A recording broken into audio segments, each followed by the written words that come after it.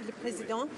Our government has demonstrated its commitment to supporting strong and healthy First Nations communities through significant investments that are producing tangible and lasting results. While provinces and territories each have their own safe drinking water standards, there are currently no legally enforceable protections for First Nations communities. Can the Parliamentary Secretary tell this House how our government is taking action to address this gap and to ensure First Nations have access to safe and reliable drinking water? Thank you. The Honourable Parliamentary Secretary.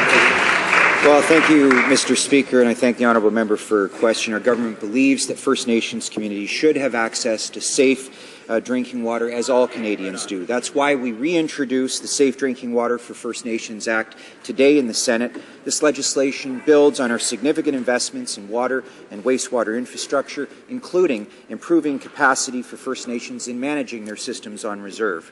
I urge all members of the opposition to join with us, the Alberta Chiefs and the Atlantic Policy Congress, in supporting this bill and help ensuring First Nations have access to safe drinking water on reserve. Thank you.